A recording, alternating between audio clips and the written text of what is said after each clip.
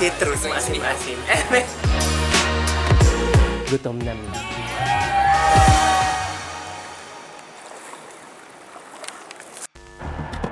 Ikinuwento ni PJ ang journey PJ Pascual. Incredibly talented PJ Pascual. Iconic photographer. PJ Pascual. PJ Pascual. Tinapot si PJ Pascual.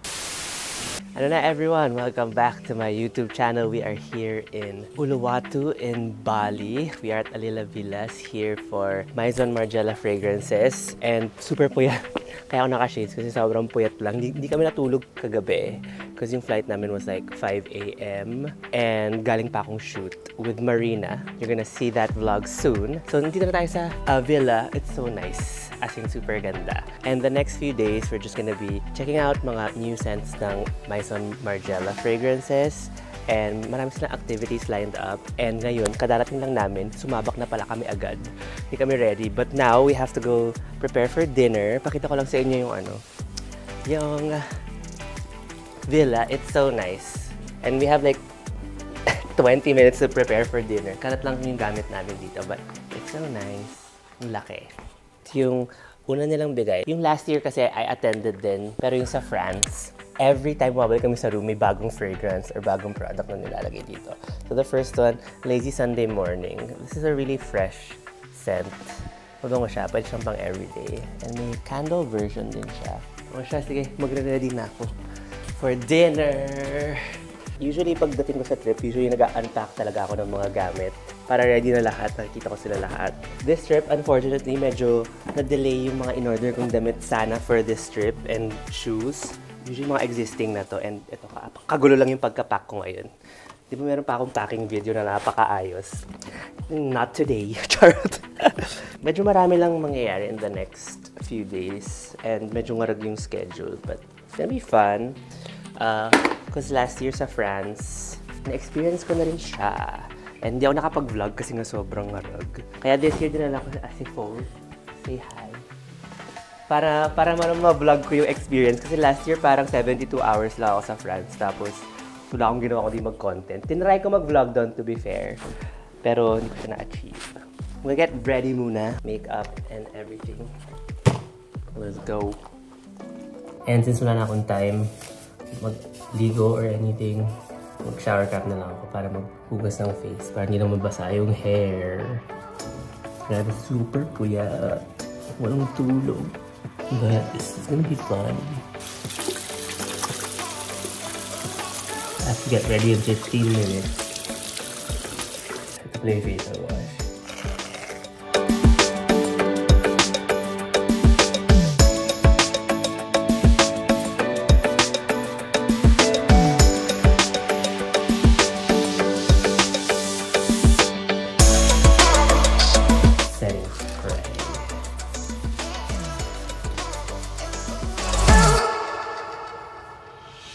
Okay, so we are ready for dinner. Ito na yung final outfit na napag-decidean ko. We are gonna transfer to another place. Di ko alam actually kung saan yung dinner. But ang ganda ng sunset dito sa Alila. It's so nice. Yan, yung outfit. Yoji, this is pang white girl brunch sa States. Sa Fred Segal ko nabili. And then, Margiela bag. Jeffrey Campbell yung shoes. Yun lang. So tara, dinner na. Gutom na mi.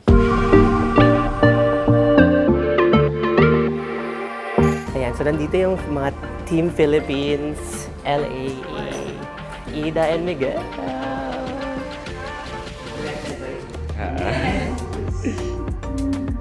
Hi, what is it? This is cocktail. Aperol Spritz. Oh, okay. Should I drink alcohol tonight? Iniisip ako eh. Sige. One lang. Kailangan natin ng malamig. Medyo Pilipinas ang weather.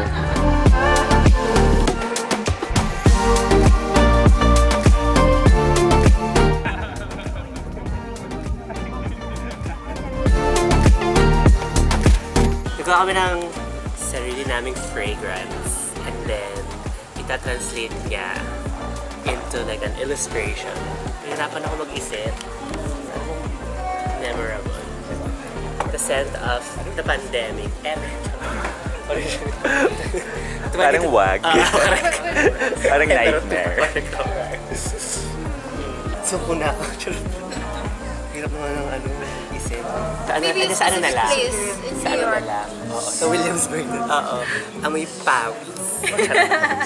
Hindi, ano na lang sa akin? Amoy vintage store. Di ba? Cute. Thrift store yung pangalan niya. Ang hirap sabihin. Citrus, maasim-asim. Spicy and Para maganda spicy.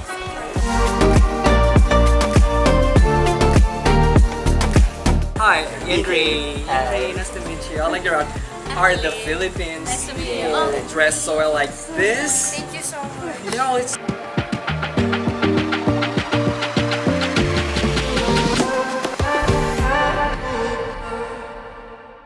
Good morning. Hindi na ako nakapagpaalam kagabi because sobrang pagod talaga kasi. I think around 11:30 na ako nakatulog because nag-ayos ako ng gamit.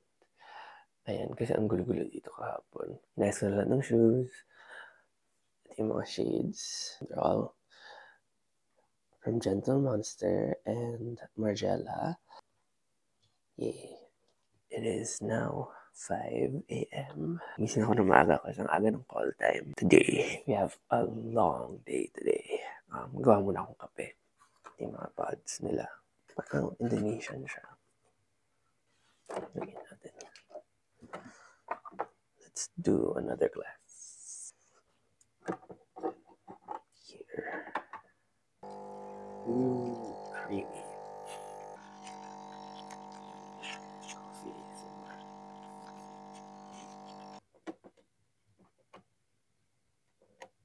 Wala na ata.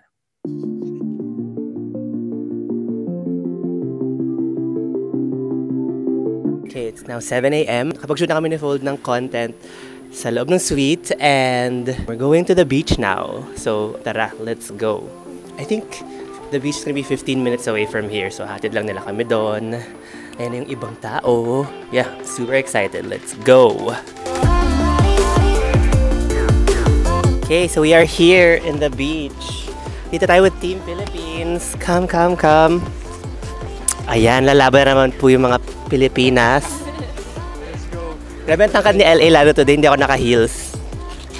For comparison, charot. Ayan, ayun siya. It's so nice. Ayun, we're gonna be staying at the beach. May konting food daw, refreshments, but we're just gonna be shooting mostly and smelling beach walk. Also, nakalimutan ko pala mag-deodorant, so yeah, punas-punas na lang tayo today.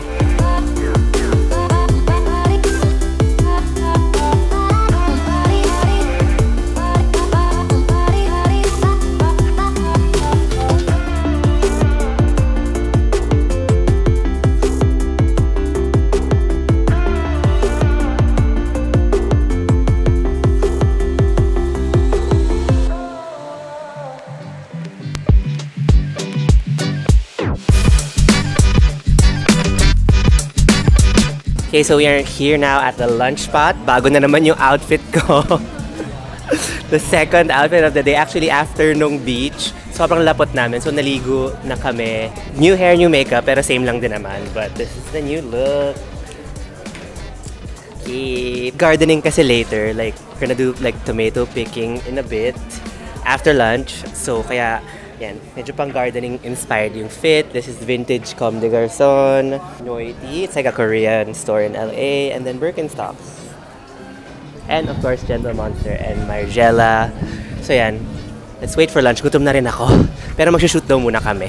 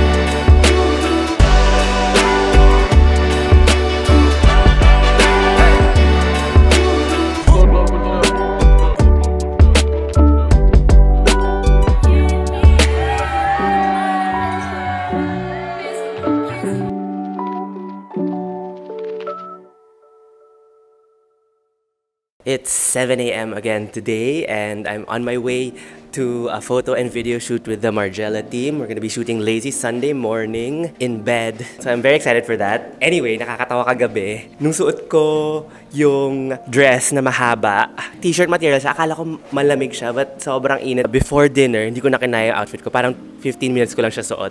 Nagpalit ako ng isa pa outfit. And then, si Ran from Bangkok, impromptu DJ'd. He's really a DJ. So nakalibre kami ng DJ last night. It was so fun.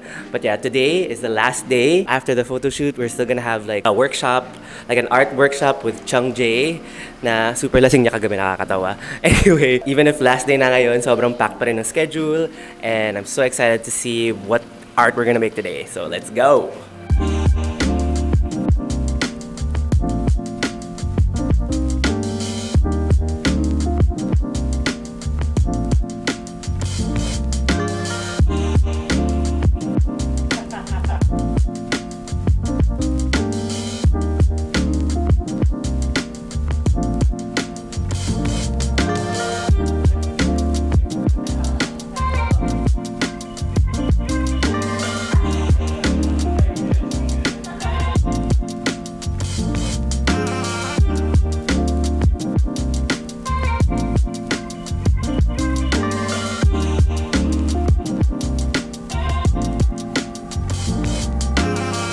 So it was inspired by the Aquarius constellation. Inspired by Under the Stars. This is called guidance because the stars are there to guide us, but in the end we have to stand up for ourselves.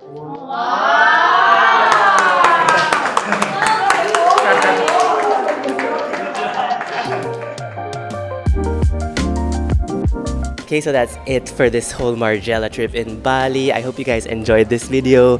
Medyo whirlwind lang siya. Ang bilis ng pangyayari. I cannot believe aalis na kami after like 2 nights lang. But I had so much fun. I hope you guys did too. And abangan nyo next week, another episode of Musings with Marina Summers. So excited for that. And see you next week. Mwah!